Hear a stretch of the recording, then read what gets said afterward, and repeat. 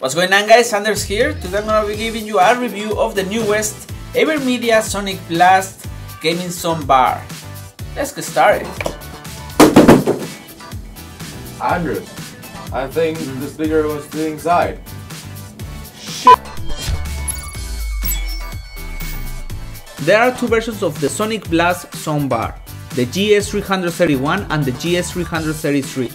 Between them, the only relevant difference is the power, which on the GS331 is 40 watts and on the GS333 is 60 watts.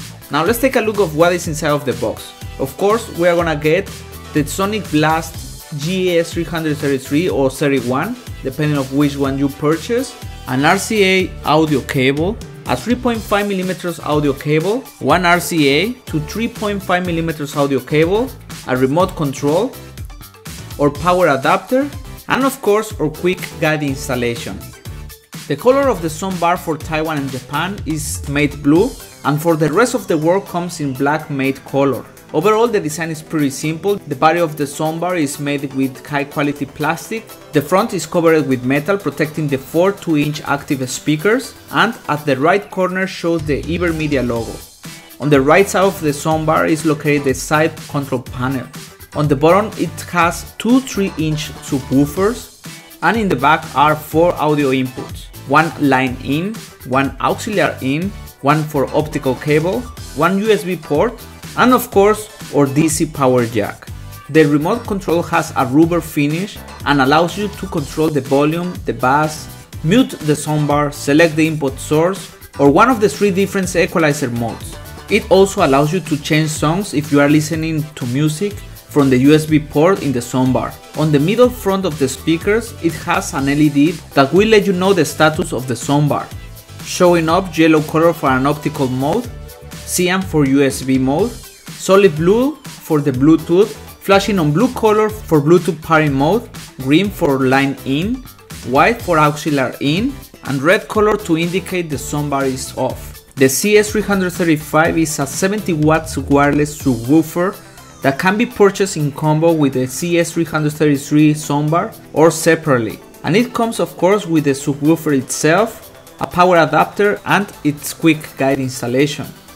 This subwoofer features a 6.5-inch active speaker driver on the bottom, a minimalistic design similar to the MacBook Pro from Apple. The AVerMedia logo on the top base uses a glossy finish that unfortunately welcomes fingerprints, and it can be easy to scratch. In the back we will find the bass level, the pair button, the power button, and the DC power jack. The GS335 can only pair with the GS331 and the GS333 soundbars. Pairing the device is so easy. All you have to do is press and hold the pair button on the GS335, and automatically the pair LED light will start flashing in blue. Then on your soundbar you need to press and hold the source button for 3 seconds. The LED light of the subwoofer will turn on in solid blue.